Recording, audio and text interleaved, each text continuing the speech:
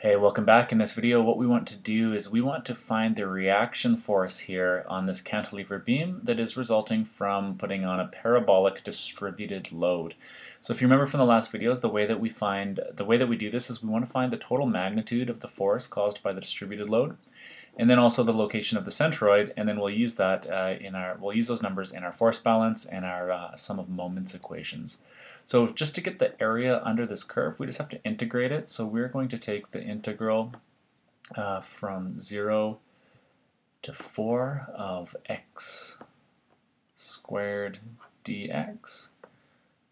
And that's going to give us, we'll do the reverse power rule here on this x squared. So we'll get 1/3 x to the power of 3 on the interval of 0 to 4. And then if we just plug those numbers in, we get 1/3 times 4 cubed minus 1/3 times 0 cubed. Obviously this goes to 0, and we're left with 4 cubed divided by 3, and that's going to give us 21.33 repeating, and that's a unit of kilonewtons here when we have meters by kilonewton meters. Alright, now the other thing that we need to do is we need to locate the centroid. The centroid of a parabola is 3/4 of the way away from the small side and 1/4 of the way away from the tall side, so that x bar really sits in, the centroid is here, making its x bar, it would be sitting 3 meters from that side, and 1 meter from that side. Now if you forget that and you need to derive this on a test, we did this in the last video, and you can just see this is the work that we do for it.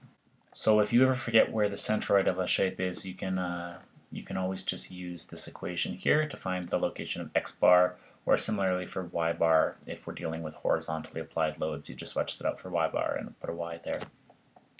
Alright, so now that we have all the information that we need, we just want to go ahead with our force balance here and solve for the reactions. So the sum of forces in the x direction is, well, let's draw on the forces we have here. We're going to have, let's call this point A.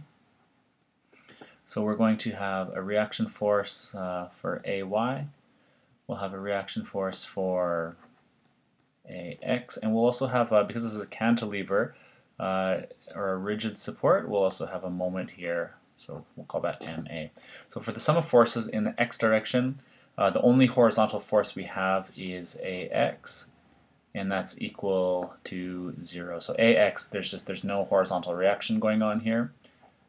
So for the force, sum of forces in the y direction, then we're just going to have AY pointing up minus the total force caused by the distributed load going down, which was 21.33 kilonewtons. 21.33 kilonewtons, and that's all equal to 0. So the vertical reaction then AY is just going to be equal to 21.33 kilonewtons pointing up. And then for our sum of moments, we have, let's say, our sum of moments about point A, and we'll give it that positive sense there.